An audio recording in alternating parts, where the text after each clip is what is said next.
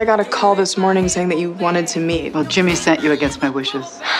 Good luck with your career, honey. Fucking bitch. Excuse me, did you have something else to say? Yeah, I'd rather sling bang bang chicken and shrimp all day than work here, you classist monster. We can start early tomorrow. Jean, it's my understanding that this is sort of a full circle moment for you, that you grew up maybe wanting to be a stand-up or at least idolizing Phyllis Diller. And I'm kind of curious, I mean, what is it about Phyllis that really stood out to you? Why were you so captivated by her?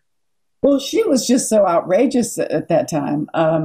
She and Lucy, I guess both were sort of breakout, female comic characters. I wasn't as crazy about Lucy. For some reason, as a child, her style bothered me. But Phyllis, I thought, was just downright hilarious. And I even bought her book on household hints. On like she said, one thing was, if you have a really nasty roasting pan that you've made something in, and this stuff is on there like iron, it's going to take you 3 hours to clean. She goes, just throw a cheap meatloaf in there and send it to the neighbors because they will always send the pan back clean. Really smart. I would do that. No, she was so outrageous and silly, and I dressed up as her at a costume party, and I've always liked to make people laugh, but I didn't want to seriously pursue it as a career. It was too scary. Yeah, I can imagine. It definitely seems that way. I think along those lines, Hannah and Kaitlin, you've both come up through comedy. So I'm curious, I mean, who were some of your earliest comedy heroes? Who's influenced your career? Earliest heroes were honestly LA alternative comics.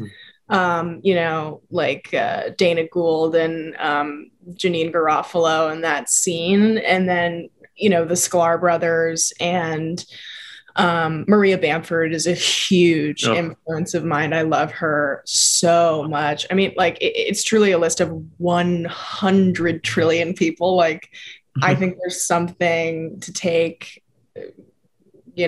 from every style, and so, I mean, I love like the straight up club comedy. I love like alternative clown. And so I just really went in on whatever I could. Steve Martin is Bo Burnham is a huge influence. The list goes on. Well, I grew up watching Lucille Ball and God, I mean, I had so many as well. I watched Saturday Night Live. Gilda Radner was a huge one for me. I just thought she was so amazing. And just like anybody who just seemed like they actually were like giving it all from the inside and not caring what they looked like was so fascinating and inspiring, because, you have that, juxtapose that with like other TV where, there's like Dallas or whatever, and everyone's just pretty, and it's like, oh God, like, I don't know. The people who were just gritty and just gave it 100% and were loud and ugly. It was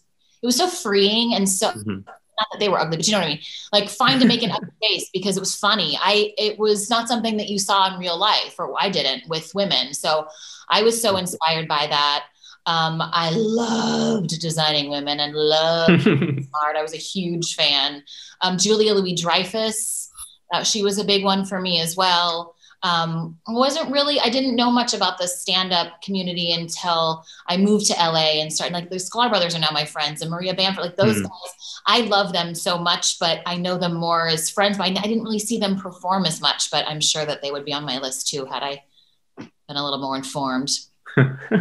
Now, designing women, that sounds familiar. Jean, have you heard of that one? I was curious. So you mentioned, Jean, kind of being terrified by the idea of doing stand-up. And yet, here we are as Deborah in the series, very much performing stand-up here. But you had Hannah and other folks with stand-up comedy experience on set. What did you learn from them? Well, it was a little intimidating, but also too, the audience, it's great because the audience that I'm doing it in front of, I usually didn't have much of an audience, if any, while we were shooting, because but at one point we shot at the Wiltern Theater, and they had sporadic people that they filled in later, but those people were paid to have to laugh. So nice. Nice. Audience you want, you want your check, you laugh. Oh, that helps. Hannah, have you ever tried paying an audience? I haven't, but I'm going to start because it's very clear that it's the only way to protect myself from pain. And I'm sick of the pain. Okay. I've been doing it. Speaking of stand-up, Hannah, I had just recently rewatched your great set when you were on Colbert last year. And funny enough, you had a joke in there comparing dating men to going to Vegas, which I just thought was a great coincidence. But I feel like Vegas always gets ragged on. I've been once, and I found some joy in it. It's kitschy, but I wondered for each of you, what is there to like about Vegas? What are the charms of Vegas?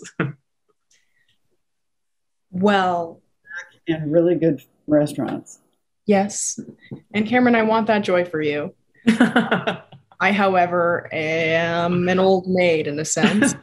And I cannot party with the young, I can't. I was just telling them, the last time it's always like something always goes wrong. I also think not to be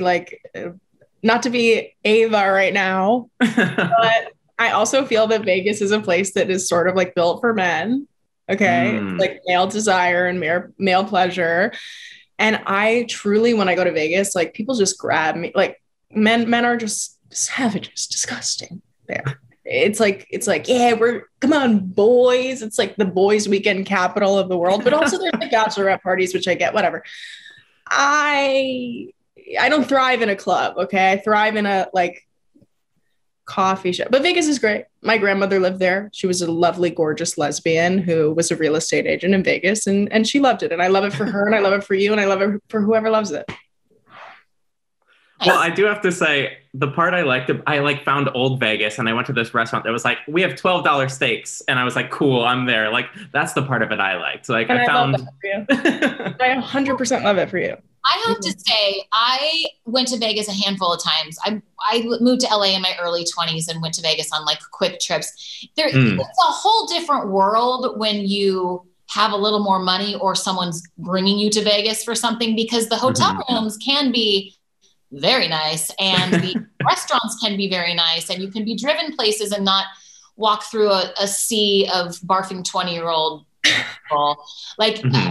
Rob and I recently went to Vegas to shoot an Imagine Dragons video. And because it was COVID, we had to take a private plane. And then we were just driven to our hotel, and then we worked, and then we got great food. And I was like, this is a whole different ballgame. My 20-year-old Vegas. So it can be nice. Jean, your thoughts on Vegas? Are you a fan? First time I went, my husband and I just sort of discovered blackjack. It was like the days of wine and roses. It was horrible. Too long when they're now vacuuming around your feet.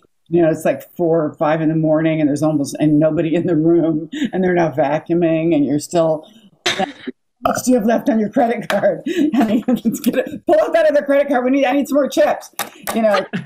Smoking too much and you're drinking too much. You're thinking, but the problem is if you win, it feels so great. It's so much fun. When you lose, you feel like the largest fool in the universe, and you just kind of went, "Wait, no, I was practicing. Can I have it back? No, please, go."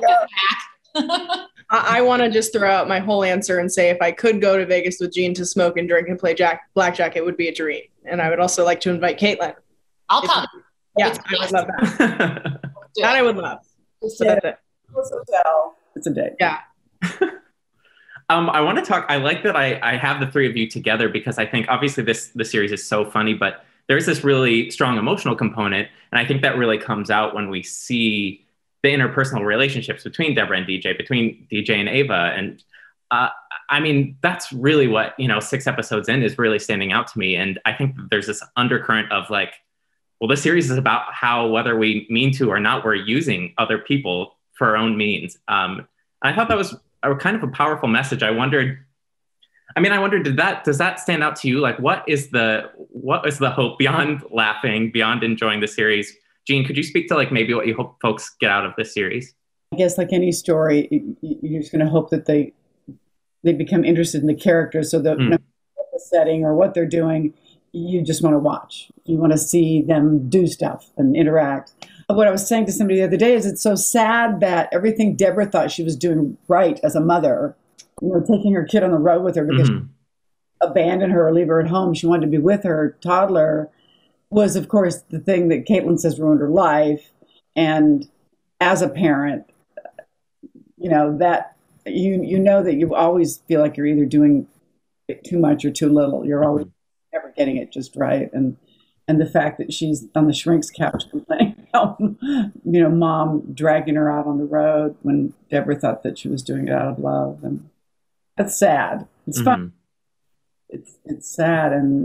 But the way Kaitlin is with Hannah, my God, like she's treating her like they're besties, like they're going to go in high school together or something is adorable and kind of painful that Dara really doesn't have a lot of friends.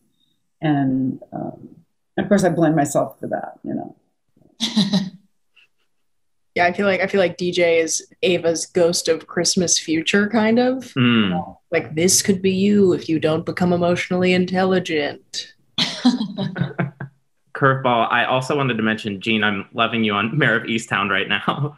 And brilliant show.